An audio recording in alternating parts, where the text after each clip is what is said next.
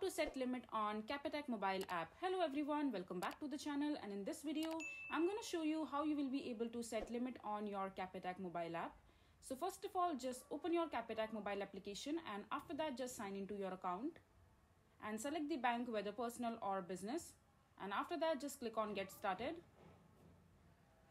And here on this page you have to enter your account number and then you have to enter your PIN.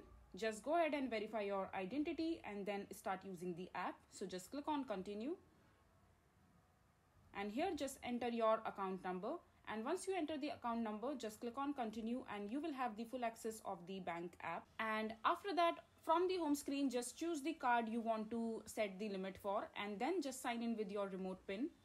If you have more than one card, you have to choose the card you want to use first and then tap on the limit section and then just click on update. From there you can enter your daily limit for your online pay or your scan to pay or your phone pay, and then just accept the terms and condition of the Capitec mobile app while setting the limit for your card, and after that just click on submit. And this way you will be able to set limit on your Capitec card using your Capitec mobile app. I hope you find this video to be helpful.